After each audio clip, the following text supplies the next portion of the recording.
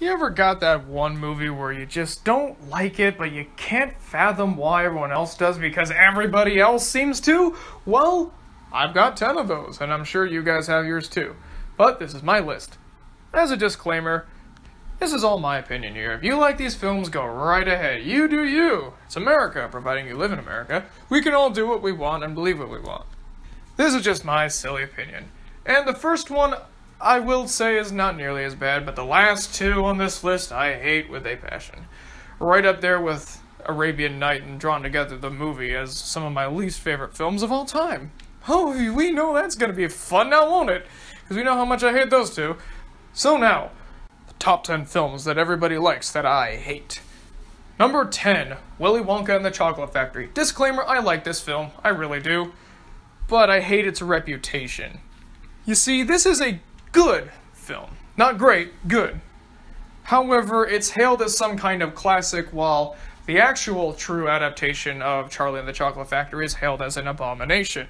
We all know that I vastly prefer Charlie and the Chocolate Factory, because I grew up with the Roald Dahl classic.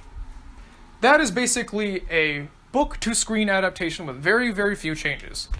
However, this one is not. Despite the fact Roald Dahl is credited, it is a known fact, even as stated in the commentary on the DVD, that Roald Dahl was actually kicked off of the project and his name was still attached as writer. His script was entirely changed, to the point where it had almost no resemblance to a story. The characters are weak, the morals have changed, the lore has changed, the songs have changed. Everything has been completely altered, except for like some plot beats and maybe a few lines. I'm not going to harp on the special effects, because for what it's worth at the time, it was good. But to have this be hailed as the great cinematic classic that brings Roald Dahl's words to life? No. Especially because this thing gets a lot of credit for what Charlie and the Chocolate Factory does, like having more beloved and fleshed out characters. Alright, maybe I'll give you beloved, but fleshed out, certainly not. Some of these people only have one character trait. Having stronger morals? I don't really think so. But hey, I could have this debate all the time, and there's a whole hour-and-a-half video of me explaining our side to this. Our side because both me and Kyle think this way. But you know what, I still like it in the end, it's just the reputation that I can't seem to stand. Number 9, The Jerk. Steve Martin's big hit and big classic. It's not all great. When I was getting ready to watch it this Christmas, I was ready for a rip-roaring good time. It wasn't that. This film is regarded as a classic because it's just complete off-the-wall lunacy comedy.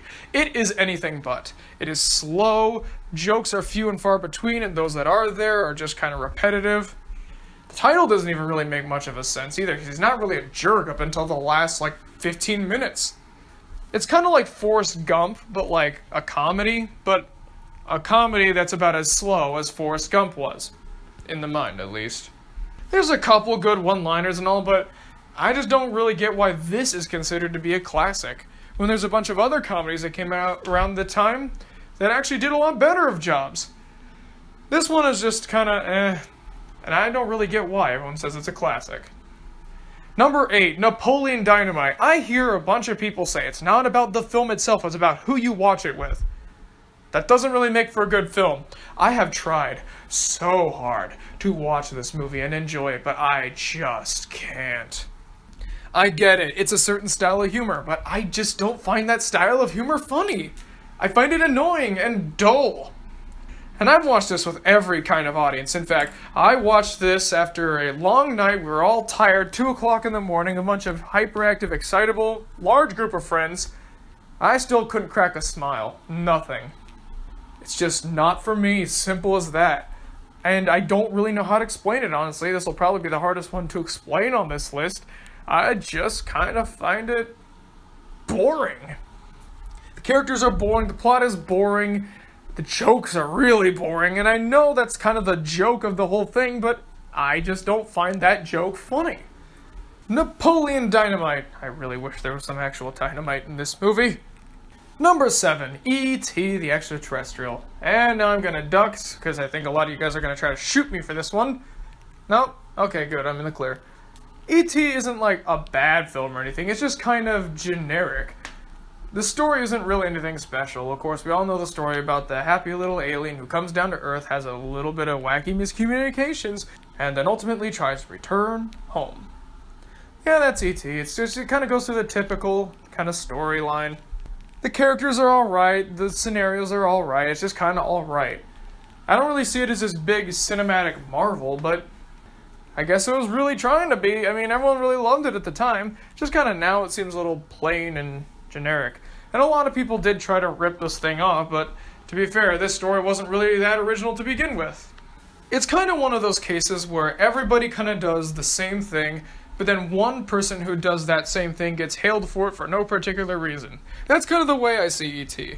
Sure, a lot of people kind of fell in love with this movie and really resonated with it, but I don't know, maybe I'm just kind of being a cynic. To be fair, it has been a little while since I've seen this, so maybe if I check it out again sometime soon, that whole thing may have changed. Now we'll just have to see, won't we? Number 6, Independence Day.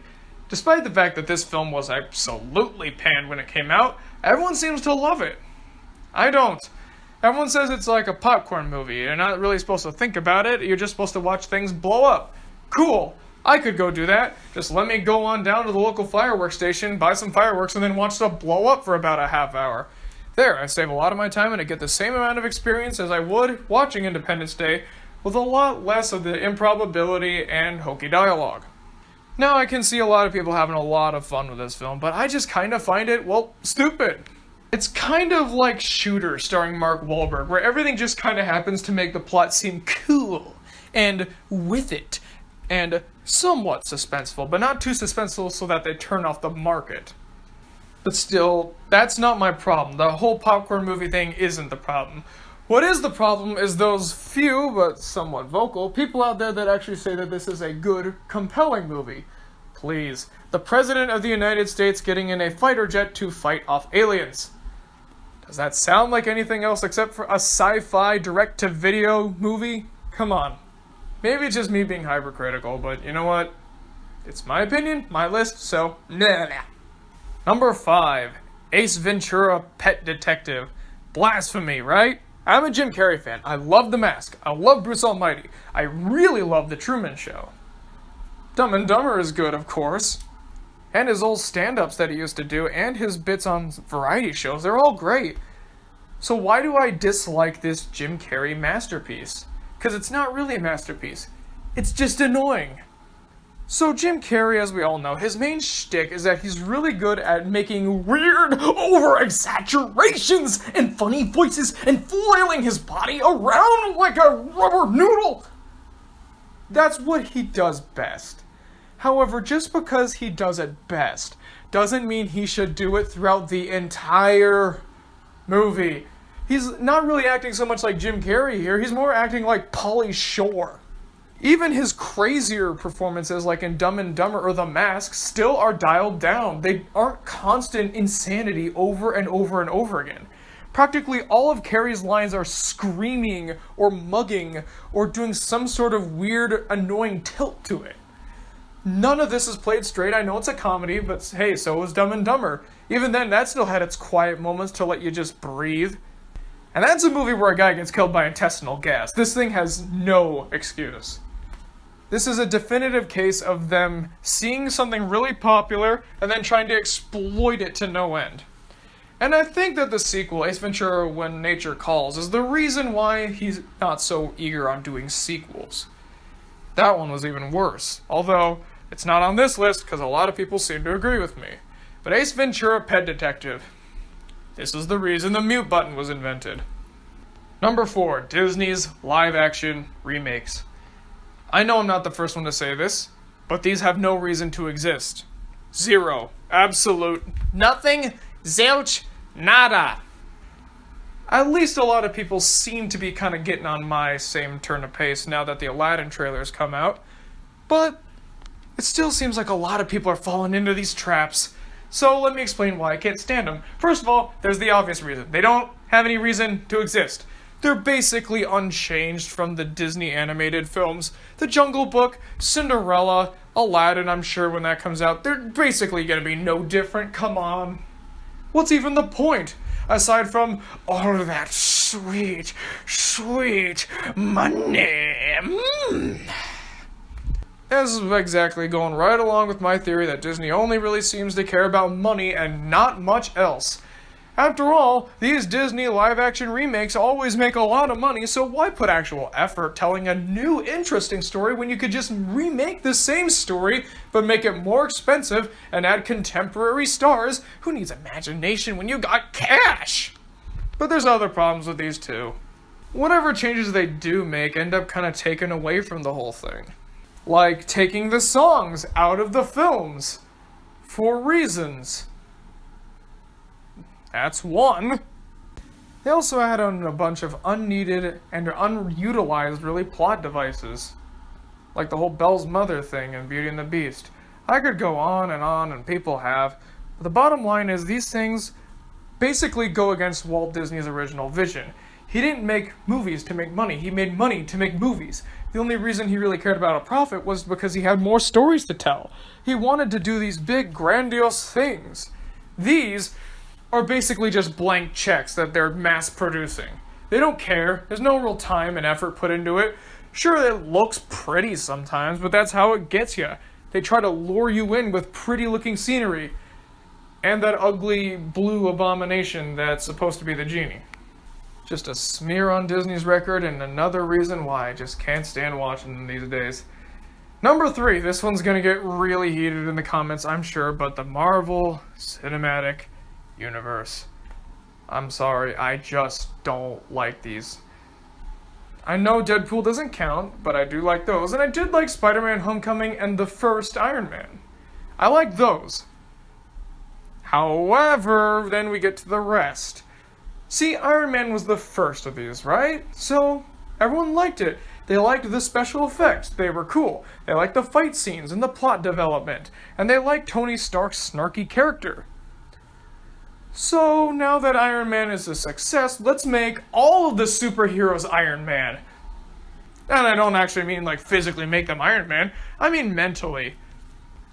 My issue with these things is that they're all the same. I don't know about Avengers, I've heard that's very different, but you know what? I just don't care enough to see it. I mean, just think about it though. Captain America, Iron Man, Thor, they all gotta act the same way. They gotta be quippy, they gotta be, I don't take this seriously, I'm cool. They make random pop culture references and all that kind of stuff. The love interests are always just the love interest, they're just kind of the grounded, down-to-earth, love interest, female support. The villains are either Loki, who are admittedly the same thing as Iron Man, just evil, or they're boring. They have nothing to them.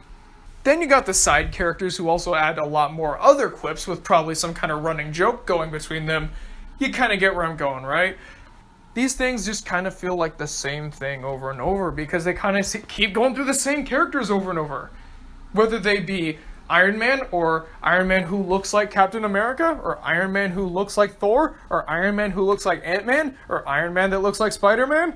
Although Spider-Man is supposed to be a little quippy, but still. The only one I really felt like broke out of this mold was Spider-Man Homecoming. Not only did they dial back the quippiness to actually, tell a story, but they actually made the villain sympathetic and actually had a lot of really good plot movements. The biggest thing for me, though, is just that they can't really seem to have a moment. Everything has to be a joke. Everything has to be a sarcastic quip. And everybody does the quips.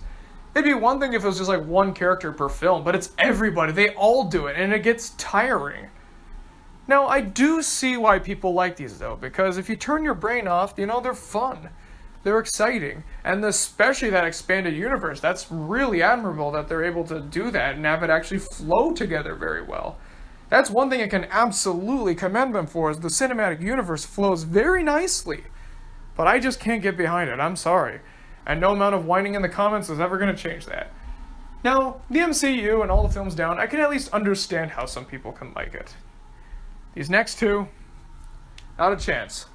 If you like them, that's totally fine, but please explain to me why. Number 2, Patch Adams, starring Robin Williams. Robin Williams has made a couple bumps here and there. Jack, Flubber, Man of the Year, and then there's also Patch Adams. Hands down his absolute worst movie, there's no question. This thing is disgusting. The real-life Patch Adams was a doctor who was all about using levity and excitement and laughter to cure people. He was a doctor who believed that laughter truly was the best medicine, and he was a lot better with bedside manner and helped kind of revolutionize a lot of things. This movie portrays him as some kind of sadistic clown man who doesn't take anything seriously, and is just some kind of tortured soul of the, "You don't understand me, Dad. No one understands me. I'm going to my room," who steals from hospitals and actively harms his patients for fun. Not only that, but also this movie has some of the most stereotypical villains ever, with the establishment going, "I am the establishment, you cannot beat me." It also does a lot of really disgusting things in here too, like twisting around real facts, like his male best friend who got killed in a very tragic accident.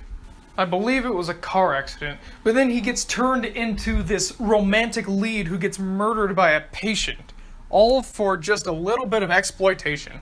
Hunter Adams himself, the real-life Patch Adams, hates this movie. He was portrayed as just a clown and a menace to society. Meanwhile, his practices and actual beliefs, which are very influential and has really good strong effects to this day, were just made into jokes. This thing was very clearly not actually supposed to help Patch Adams or actually tell his story in any way.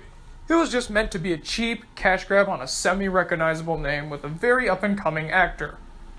Critics at the time absolutely hated it, but audiences these days seem to love it because it's so dramatic and thought-provoking. No, it's manipulative and disgusting. If this film was any sappier, it'd give you diabetes by watching it.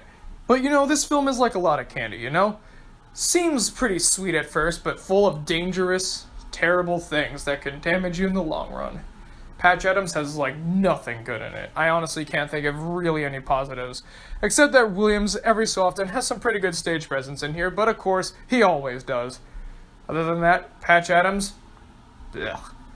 Before we get to number 1, let's have an honorable mention for Vice. I was going to put this on here, but I realized people don't like this film. However, those who do like it seem to really like it. But there are some who like it, and some who don't. But I have very quickly found out who is who. Democrats love it, Republicans don't. For me, even though I have my political opinions, I'm always one to hear out the other side and listen to what they have to say.